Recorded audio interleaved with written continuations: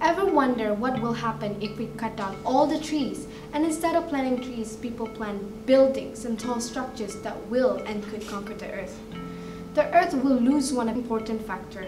My name is Dewi Amalia and I'll talk about how global warming will eventually change our lives and how we could prevent it from happening quickly. What is global warming and why is it very concerning? Global warming are also known as climate change. It is currently happening to the earth. In a simple definition, it means that our planet is heating up. Our planet temperature has risen at its fastest rate in recorded history. In alternative definition, it is called the greenhouse effect. It allows heat from the sun to penetrate or to enter our atmosphere where it will absorb by the Earth's surface or radiated out and then reflected back to the Earth by greenhouse gases in the atmosphere. Greenhouse gases have risen since 1958 due to the Industrial Revolution. Humans have been contributing unnatural sources of greenhouse gases into the Earth system, causing it to become unbalanced. What could potentially happen to the Earth if this global warming increases?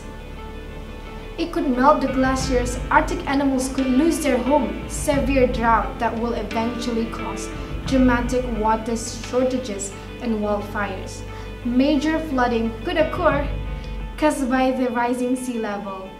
And not only that, if trees that we see every day are being slowly cut down, tree by tree, where these actions are known as deforestation, humans wouldn't survive because the air would be bad for breathing, as trees play an important part in the carbon cycle, where it circulates through the air into the organism and back again. With the absence of trees, the amount of carbon in the air will be high and the oxygen will be low. Thus, the air will be filled with dangerous and bad atmosphere, such as carbon monoxide, sulfur dioxide, and nitrogen dioxide. How do we stop it from happening?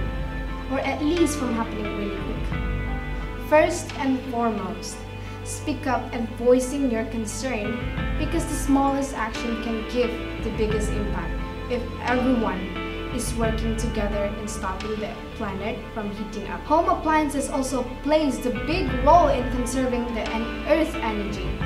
Number 1, buying better bulbs. LED light bulbs use up 80% less energy than conventional incandescents. Secondly, investing efficient appliances that has green star on it, as it can reduce the carbon footprint and also just because it can help you save a good amount of money on your energy bill. After investing money towards conserving energy, begin to do the smallest action that we would not take a glance to realize by switching off the lights when not in use. Same goes to the electronic appliances at home. Or try going for appliances with solar energy. Solar energy is a renewable source of energy which we cannot run out of it. We will have it as long there is sun. And try conserve water by taking a shower rather than a bath, and using clothesline for drying rather than using dryer machine because that would consume a lot of energy. And when it comes to transportation, carpooling is the best way to do.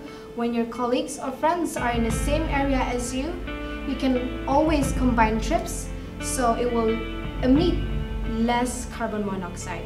If not carpooling, cycling can do too. Another way that could help much more than other method is by planting a tree. Simple. They not only give oxygen but take in carbon dioxide during a process called photosynthesis, because a single tree can absorb 1 ton of carbon dioxide. Before I end my talk, I like to interview our guest, Dewi, who believes that protecting the environment from damage is important, or in a simple word, a friend of the earth. Hi, my name is Devi and I believe that global warming is actually happening. It bothers me so much that humans still do things that could impact the Earth's temperature, causing global warming to happen quickly. The things you could do to slow down global warming is by planting trees, stop using plastic bags, and probably the easiest thing you can do is to maybe switch off appliances that you don't really need to use. And when you're not in the room, you can maybe switch off the fan, switch off the air conditioner, That way you can really save the energy for the earth. Thank you. I hope with our hard work and commitment, we could at least prevent global warming from happening quickly. Even a little action can make a huge difference. My name is Dewi and thank you for watching.